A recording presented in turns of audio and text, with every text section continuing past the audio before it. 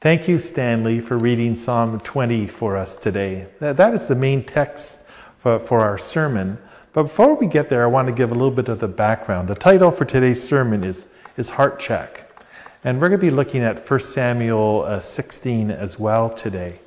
And the image that we have on this title is from a photograph of a mosaic of a church in the UK. It's around their baptismal font. And it's the Holy Spirit, the dove that's descending. And in Latin, it has these words, "Come, Holy Spirit." And when I think about where we're at as individuals, where we're at as a church community, and where we're at as a country, I think these words, "Come, Holy Spirit," are very fitting. Let's pray. Lord, I would ask this morning, as we spend time in your word together, through your Holy Spirit, he would teach us and challenge us and encourage us and strengthen us and embolden us as we move ahead in our lives. I pray in Jesus' name. Amen. Very typically here at Grace Chapel, we finish off with questions. But today, I want to start with the questions. These are the questions I want you to think about. How have you reacted to the recent discovery of the 215 unmarked graves at the Kamloops Indian Residential School? Or how has the senseless killing of 4 members of the Muslim Afsal family in London, Ontario impacted you? How might the Holy Spirit be moving us as individuals and as a congregation to respond to these and other Canadian tragedies? There's certainly been a heaviness in our country and in our community for some time now. There's all sorts of harsh realities and difficulties in this world, racism and problems between people and between groups. There's a sense for many of us as a country that we're having a lot of troubles, a lot of struggles. And I think very much if we look at the Old Testament prophet of Samuel, he might have been feeling some of these very same emotions when he was looking at the state of his country, of his people at that time. Samuel was becoming an old man, and if you look in the book of 1 Samuel, starting in chapter 8, the people start grumbling. They start asking for a king. And the last verse of the last couple of verses of 1 Samuel 15 say these words. Then Samuel left for Ramah, and Saul went up to his home in Gilbeth of Saul. Until the day that Samuel died, he did not go to see Saul again, though Samuel mourned for him. And very interesting these words, and the Lord regretted that he had made Saul king over Israel. Samuel, this older prophet, was mourning the things that he was experiencing or seeing in his country. Like many of us today with the horrific news of that family being killed in London just last week, or the discovery of all these unmarked graves at a Indian residential school in Kamloops. There's a lot of sadness, a lot of heaviness for us as a people. And how are we to respond to such tragedies? What should we do as the people of God? Samuel, I think, gives us maybe a little bit of a model for how to respond to some of these troubles. One of the senses I get from this scripture in 1 Samuel 16 is how it's important for us to acknowledge our discouragements and failures. To acknowledge that things aren't right, that things aren't going well, that there's serious problems in our community that need to be addressed and need to change. Samuel heard the people's grumblings. He realized the inadequacy of his own children to step up into the role of giving leadership to the country, and they started petitioning God for a king. They wanted to be just like everyone else. Samuel didn't want to do this at first, but the Lord said, let it happen. And it happened. And they got this Saul who was, looked good on the outside, but had a lot of challenges internally, and became a king who didn't lead well. In fact, he disobeyed the Lord. We're told in 1 Samuel 15 that God gave him a special task. And again, it's hard to kind of put this together with modern thinking, but he was to go and wipe out these people, the Amalekites, and not keep any of their possessions. just to knock everything out, kill everything, and leave everything behind. But when Samuel goes to where this battle is taking place, in another location actually, when he's interacting with Saul, we're told in verse 14 of 1 Samuel 15, but Samuel said, "What then is this bleating of sheep in my ears? What is this lowing of cattle that I hear?" In a sense, Samuel's saying, busted. You didn't do what God told you to do. And Saul starts tripping over himself. And it's a really pathetic, actually, way of how he's responding. He's trying to give reasons why he didn't listen to what God told him to do. And in fact, he kept some of these things he said, so I wanted to sacrifice them to God. In the NIV, in verses 22 and following, Samuel replied, "Does the Lord delight in burnt offerings and sacrifices as much as in obeying the Lord? To obey is better than sacrifice, and to heed is better than the fat of rams. For rebellion is like the sin of divination, and arrogance like the evil of idolatry. Because you have rejected the word of the Lord, he has rejected you as king." And this wasn't the first time Samuel have a conversation with Saul and say, you're not going right. The way you're leading this country, what you're doing to our people, isn't the way the things that God wants. I like the way that Peterson translates it in the Message. Then Samuel said, "Do you think all God wants are sacrifices? Empty rituals just for show? He wants you to listen to him. Plain listening is the thing, not staging a lavish religious production. Not doing what God tells you is far worse than fooling around in the occult. Getting self-important around God is far worse than making deals with your dead ancestors. Because you said no to God's command, he says no to your kingship." And in bringing this news to Saul, it didn't give Samuel any joy. In fact, he mourns. He is sad. He's upset with all that's taking place. And I think many of us can relate and maybe have some of those same feelings when we think about some of these tragedies that are happening in our country right now. It's important that we acknowledge our discouragements and failures and bring them before the Lord. It's important that we stop and we start asking God, what would you have me to do in this situation? A heart check encourages us to listen for God's clear direction. We're told in 1 Samuel 16 verse 1, the Lord said to Samuel, "How long will you mourn for Saul, since I have rejected him as king over Israel?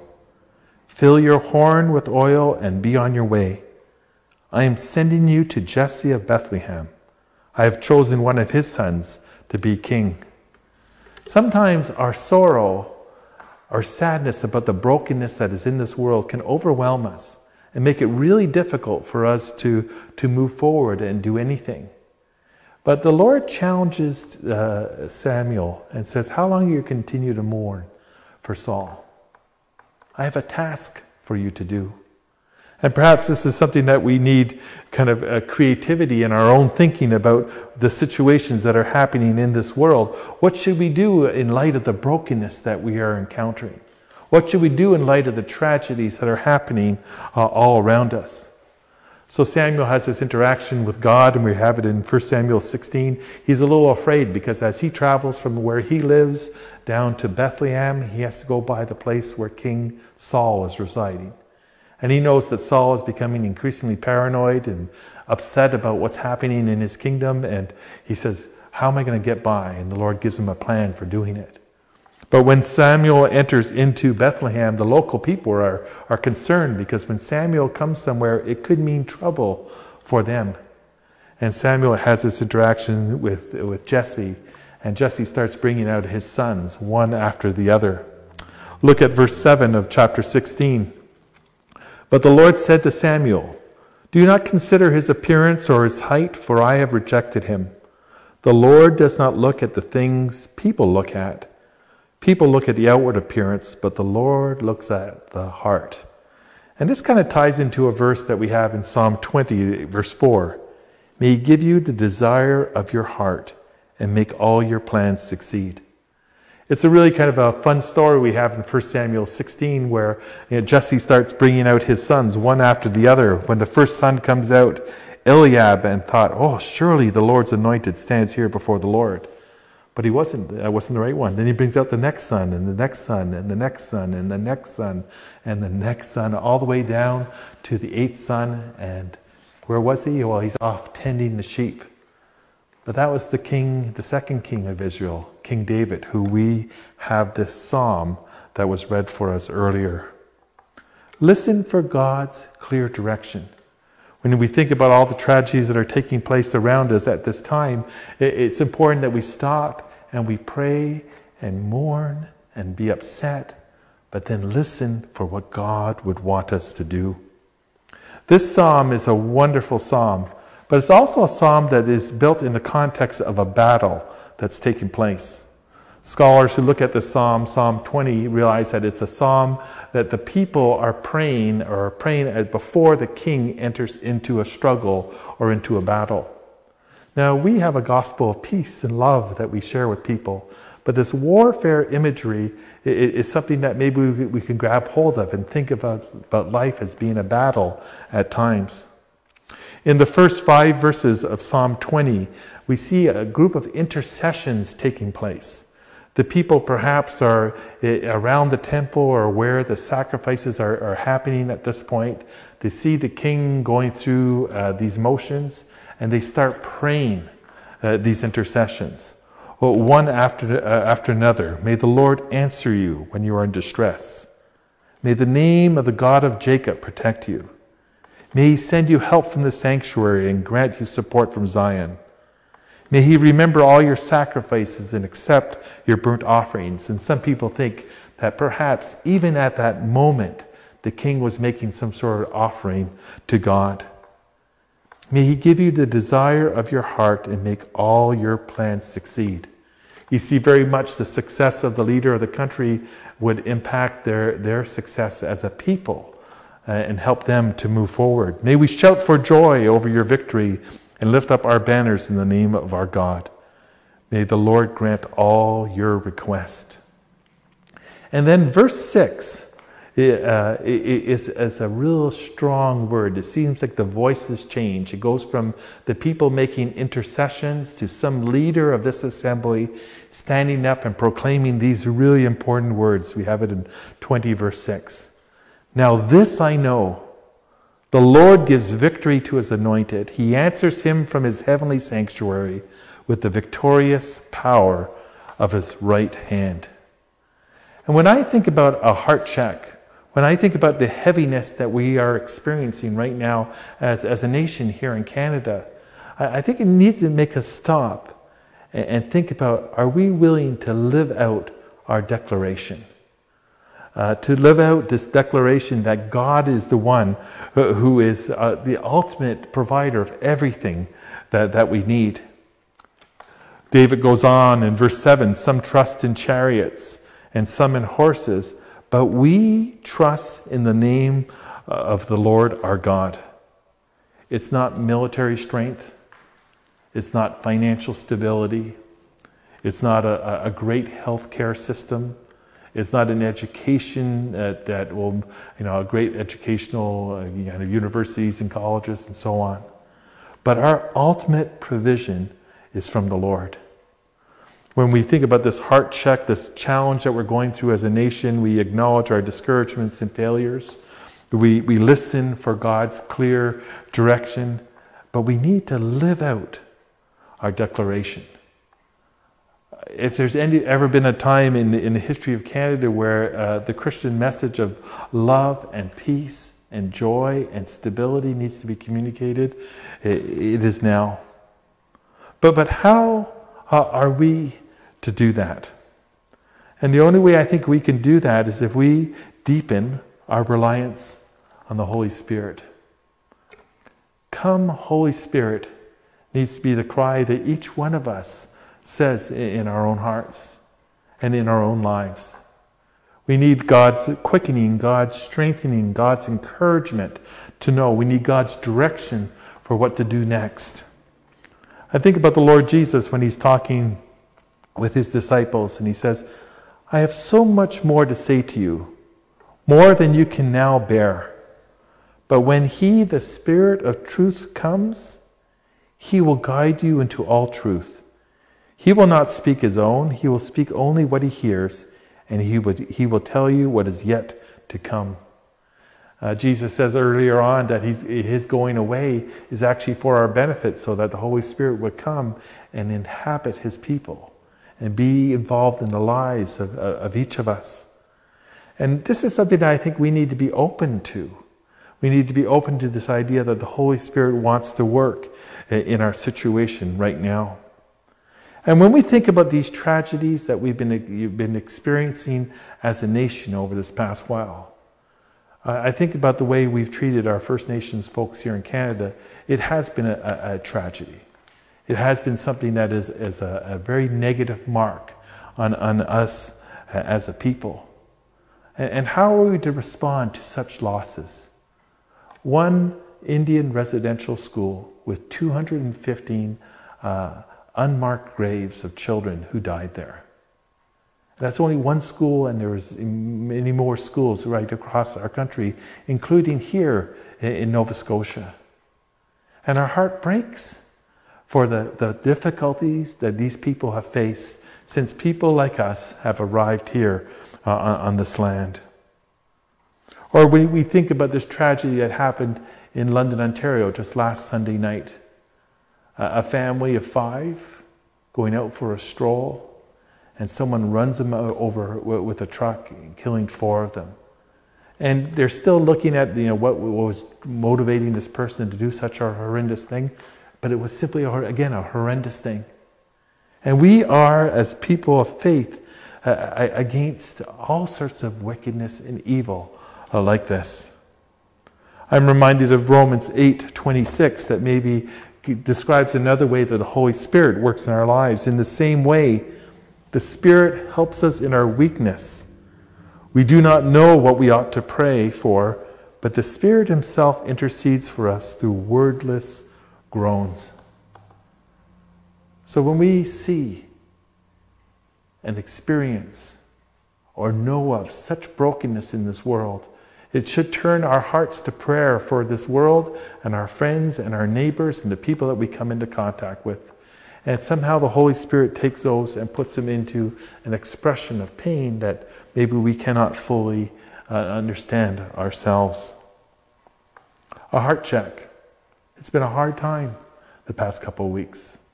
It's been a sad time in our country. It's been a sad time for the past 15 months of this pandemic that we've been going through. But it brings us back to the questions that I started the sermon off with this morning. How have you reacted to the recent discovery of the 215 unmarked graves at the Kamloops Indian Residential School? Or how has the senseless killing of 4 members of the Muslim Afzal family in London, Ontario impacted you? And how might the Holy Spirit be moving us as individuals and as a congregation to respond to these and other Canadian tragedies? I appreciated the words of a pastor in the Strathroy area, close to London, Ontario, when he was asked about this event. He writes these words: "When we heard of the horrific events that transpired on Sunday evening, we, like our entire community and nation, were heartbroken and devastated. We grieve with and have been praying for the Afzal family and our local Muslim community. Actions of hatred and violence are evil and stand in complete contradiction to our faith in the love and grace of Jesus." There's a lot of areas that we need God's direction for. It's important that we open ourselves up to be his instruments of peace and love in this community where God has planted us. Lord, give us strength. Lord, through your mercy, give us direction. Through your mighty hand, give us support where we need it. Help us to know how we can proceed to honor you in all that we do. I pray in Jesus' name. Amen.